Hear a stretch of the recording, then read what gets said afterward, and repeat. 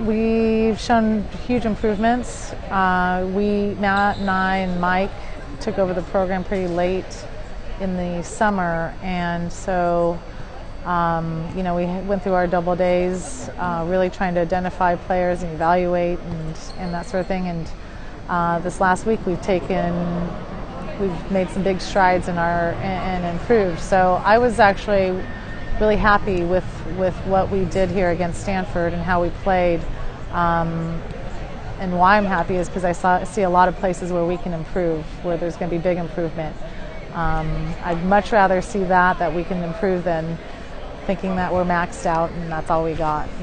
I believe everyone plays to their competition. If you're going to play the best team in the country, you're going to raise your level of play, and that'll set a standard for us that we need for this season.